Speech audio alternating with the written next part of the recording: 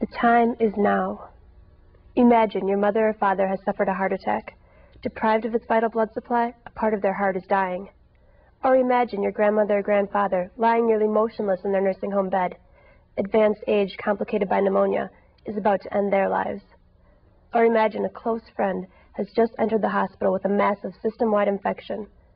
AIDS has left their body ravaged by multiple diseases. For most people, these circumstances would herald the end of life. Today's medicine can no longer help them. But all of you may be able to meet again in the far future. Does this sound like science fiction? Perhaps. But it may one day be possible. How? Through the process of cryonics. Cryonics is the process of freezing human beings after death in the hope that medical science will be able to revive them in the future. Intrigued by the prospect of being cryonically frozen, I've spent some time researching the subject of cryonics. After reading dozens of newspaper and magazine articles, I would like to give you a brief overview of the history, methods, and future of cryonics. Let's start with the development of cryonics. Although the idea of freezing people is a new idea, the notion of preserving them is old. In the 1770s, for example, Ben Franklin wrote that he wanted to be immersed in a cask of Madeira wine till that time when he could be recalled to life. It was not to be, but Franklin's dream, at least, lived on to be revived in our time as cryonics.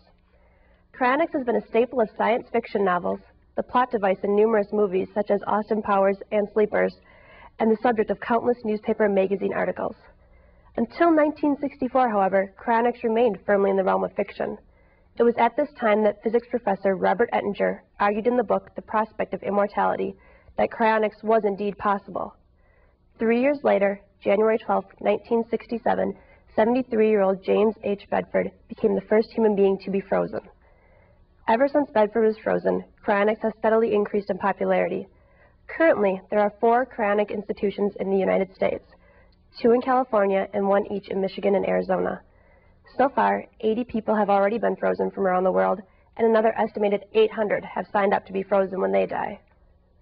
Their aim is to remain frozen in a state of suspended animation, perhaps for centuries, in the hope that medical science will be able to revive them in the future, at a time when cures exist for virtually all of today's diseases, and when restoration to full function and health is possible. So you're probably wondering, how will they do it? How does cryonics work? Currently, when a person who has signed up to be cryonically suspended dies, a specific procedure, which was outlined in the book Cryonics, Reaching for Tomorrow, must be carried out. First, before death, an individual must decide whether to have the entire body frozen or just the head. If the whole body is to be frozen, it must be preserved upon death. Immediately after death, ideally within a matter of minutes, the patient is connected to a heart-lung machine, and chemicals such as glucose and heparin are circulated with the oxygenated blood to help minimize the freezing damage. At the same time, the patient's internal temperature is reduced as quickly as possible using cold packs. If only the head will be frozen, a slightly different procedure must be carried out. The head must be surgically detached from the rest of the body and preserved in a separate container. You may be wondering, why would I only preserve my head?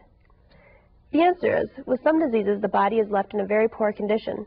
If this is the case and you choose only to preserve your head, you do so with the belief that medical science will be able to create a healthy new body for you in the future. Once the head or body is ready for freezing, a liquid called a cryoprotectant, which works as an antifreeze of sorts to help prevent cell damage, is circulated through the body or head. Over a 20-day period, the patient is prepared for long-term storage by cooling the body or head to a temperature of negative 320 degrees Fahrenheit. When this temperature is reached, the patient is stored in a steel cylinder of liquid nitrogen.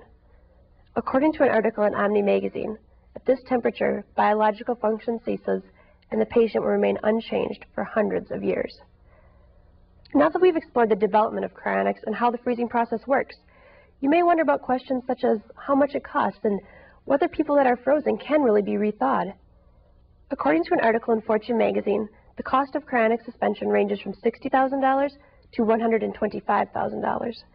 It can be creatively paid for by making the cryonic institution the beneficiary on your life insurance policy.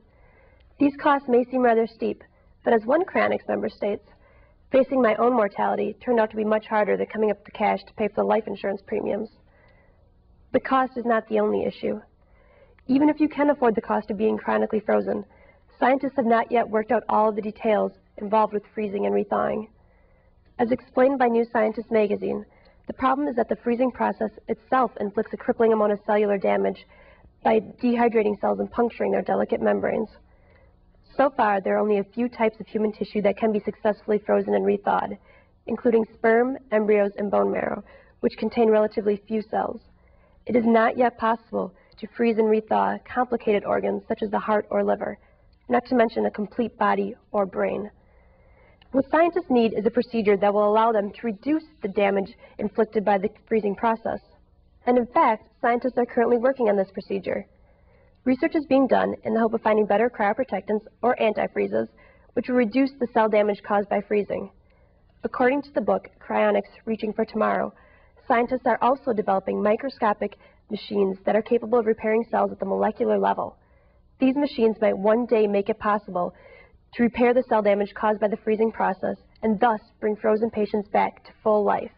Until that time, the people that are already frozen will have to remain in their current state of suspended animation in the hopes that science will one day work out solutions to the problems involved with freezing and rethawing. In closing, we have seen that Cryonics is much more than a plot in a science fiction novel.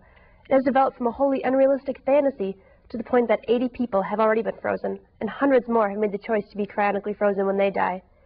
If scientists can ever figure out how to freeze and rethaw people successfully, we can be sure that cryonics will become much more popular. So think again of your father or mother suffering a heart attack, your grandmother or grandfather dying of pneumonia, or your close friends stricken with AIDS. If they chose to be buried or cremated in traditional fashion, their physical minds and bodies would be destroyed. That is absolutely certain. By contrast, being cryonically frozen offers some small chance that they may be revived in the future.